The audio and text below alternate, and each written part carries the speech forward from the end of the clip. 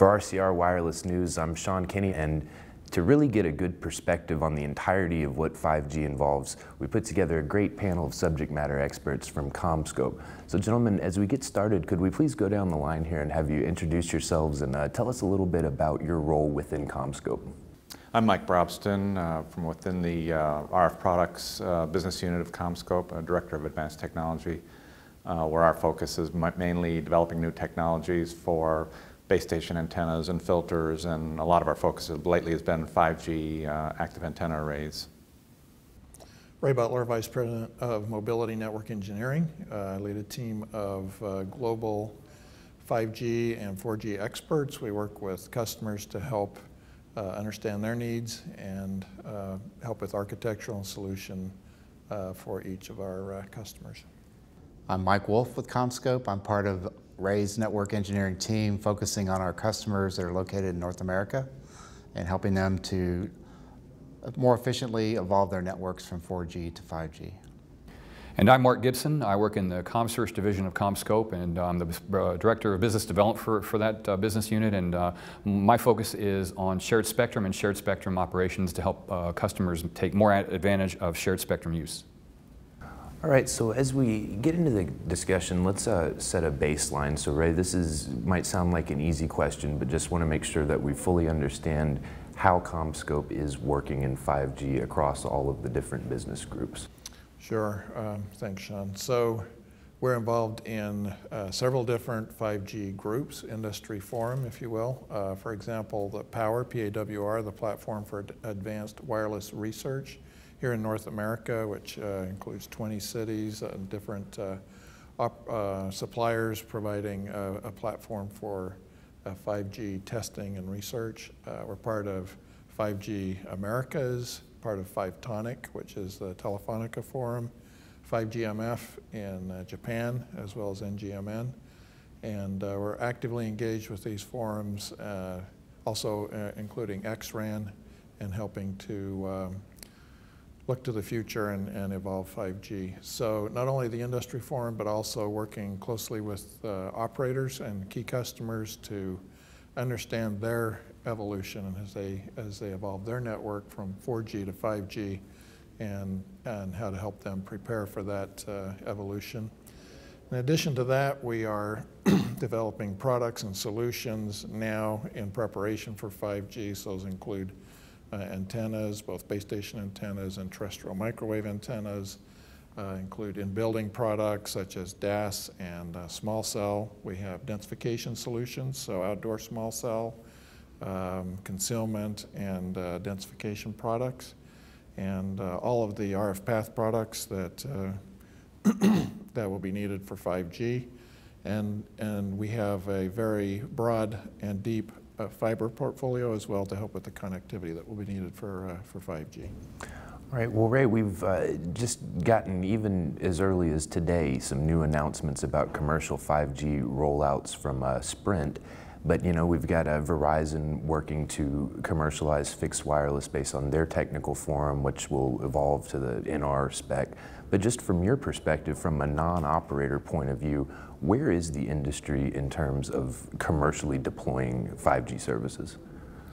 Yeah, so we see a lot of movement. I think early on, like now, we're still seeing some trials. Those trials are evolving to be commercial level trials and early deployments, as you mentioned, with fixed, and also in other parts of the world we're hearing of commercial service. I think, though, to understand how this will evolve, we need to understand that there's an entire ecosystem that needs to evolve. So while there are some early base stations, if you will, RAN equipment and core equipment that can support 5G, we also need to have, of course, the 5G UEs, the handsets need to be available and deployed in some volume before we'll see significant penetration of the actual 5G service. So I still think we'll continue to see more trials this year.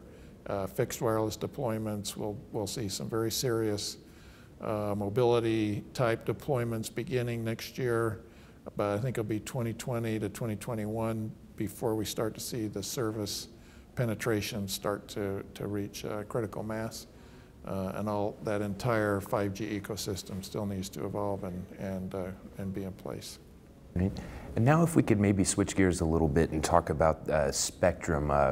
Obviously 5G spectrum is seeming to be a mix of low, mid, and high band. 3.5 gigahertz globally, that's an attractive 5G band, but in the US we're well along the path towards CBRS and shared access. So Mark, I wanted to get your thoughts on that.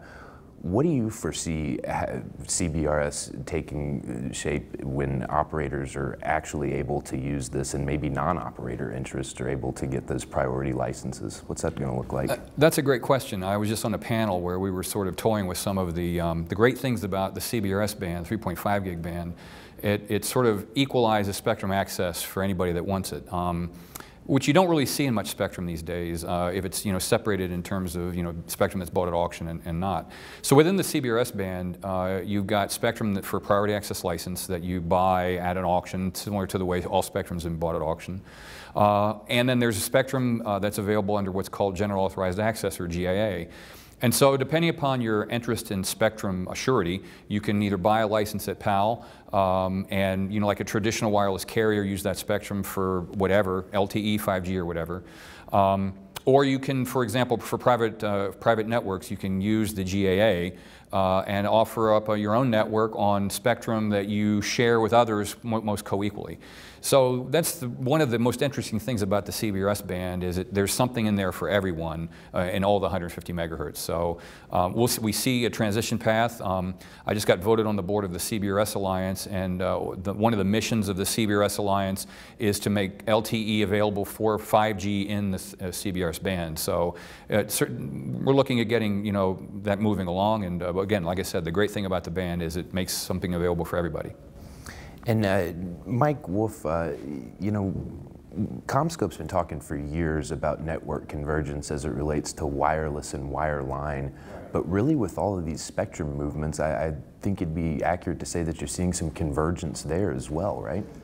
Right, we're seeing convergence not only with the spectrum activities that are going on, but we are starting to see signs of real convergence between the wireline and wireless sides of many of our customers' businesses, whether we're looking at internal changes that they're making organizationally to better support a converged future for their network, or whether we're looking at things like the early signs of network function virtualization, where they're starting to set the stage to put more and more of the functions of these networks on both sides of the business into software type functions, where they can merge together more seamlessly and play and set kind of the platform for them to bring the access layers together as well.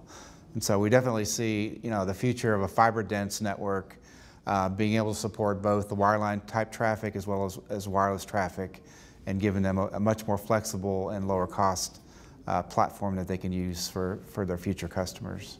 Mm-hmm. And Ray, earlier you mentioned that Commscope plays heavily in building wireless systems, DAS, small cell, hybrid are the two. What does 5G portend for in-building systems? Well, I think as we look at, as you look at data in general, 80% of data is consumed in building, and we talk a lot about outdoor and small cells and macro towers, but really in buildings where a lot of the action will be. And we've introduced recently a couple of new platforms that will help evolve in building networks to 5G. The first of those is the ERA platform, ERA, and this is the only DAS platform in the world where we have completely digital transport. So from input to output, it takes RF analog inputs or CPRI inputs, and we'll transport those to the remote units for in-building coverage. And we see this as a platform for the future, completely flexible, dramatically reduces the amount of space needed to deploy a product, as well as to reduce the cost of that product. And then the flexibility, it's all programmable by software. So I think that if you think about Cloud RAN and C-RAN and moving forward, this definitely is leading the way towards true manageable C-RAN in building for the multi-operator, multi-band, multi-technology scenarios. So that could be 5G as well as other technologies. And then another platform what we have is called OneCell, And this is a flexible small cell platform. This time it's single operator for in-building, and basically it provides a user-centric cell. So the cell follows the user around the coverage area inside the building. It's very easy to deploy, and just a 5G architecture available today for 4G LTE service in building. So I'm pretty excited about both of these platforms, and depending on how a building owner might decide to deploy coverage in their building, either of these can be a very flexible solution. All right, very good. And then I mentioned it in passing, this fixed wireless application of 5G, but Mike, I was hoping maybe you could give us a little more of an in-depth look at that. Why is 5G fixed wireless an attractive solution for operators? Is it related to the infrastructure cost of deploying fiber directly to the home? Does it help kind of solve that last mile issue? Sure, yeah, and fixed wireless, of course, is nothing new. It's been around quite a while, but particularly in the context of 5G, it's delivering that last several hundred meters of broadband access service to the subscribers using a wireless link, primarily the 5G air interface, from a network of access points, and with effectively fiber connecting those access points back to the network. Yeah, definitely the advantage for the operators is, one is deployment cost. There appears to be a clear cost advantage to rolling out a network versus having to trench up the streets and front yards. So quite a bit of cost savings there. And another critical aspect is just the deployment time, where an operator may not have the time to go through all the permitting processes and the trenching processes, whereas the fiber network can be deployed in a relatively quick time frame. And if I can build on that a little bit, in terms of the site acquisition piece, if you're out building fixed wireless sites with the end goal of also delivering a mobile service, are you able to reuse those sites and kind of save yourself the headache of going through a second site acquisition process? Definitely, and I think that's the plan for operators who are looking at fixed wireless rollouts, is reusing those sites for mobile as that market comes around. Definitely the 5G fixed wireless looks like the initial use case for 5G, probably the lowest risk one to deploy, whereas once mobility comes around, they still plan to use that same network for mobility service. Okay. And Ray alluded to C-RAN and centralizing this equipment as a way to reduce your OpEx and gain some other efficiencies. But Mike, I was hoping you could tell us a little bit more about this idea of Open RAN. What is that, and what is that going to mean for operators as we move towards 5G? Yeah, well, there are several initiatives around that. The one Commscope is involved in is called XRAN. And XRAN is the objective there is to standardize the interface between the radio and the baseband for the intent of centralizing the baseband functions. I mean, if you look at all the interfaces throughout the RAN and back into the core, they're all standardized interfaces except for that front haul. So that's XRAN's objective, is to write a specification, an open specification around that front haul interface. And go beyond, what the eCPRI is of just defining the transport layer, so taking it into defining, not just the data plane, but the control, maintenance, synchronization planes. So you truly get complete interoperability between any XRAN compliant radio equipment and XRAN compliant baseband equipment, regardless of what operator is supplying those. And finally, Ray, I wanted to hear from you about the challenges that network operators face today and compare those to the challenges that they're going to face with operating a 5G network. What are some of those really key problems that they're going to have to overcome? Okay, thanks, Sean. So we look at the world a lot from how the network is deployed and how it is optimized. So I think a lot of the same challenges that are experienced today will carry forward to 5G. And we talk in terms of PBS, so power, backhaul, and site acquisition. From a power perspective, if we're talking about densifying and having many, many more small cells, if you will, that are 5G or 5G capable, we have to get power and we have to get backhaul to each of those sites, to each one of those poles, if you will. So we're looking at innovative ways to solve each of these issues. In today's world, a lot of times there'll be an AC hookup, but we're looking at solutions that would deploy distributed DC power as a more economical and we believe a quicker solution for power to the pole or to the site.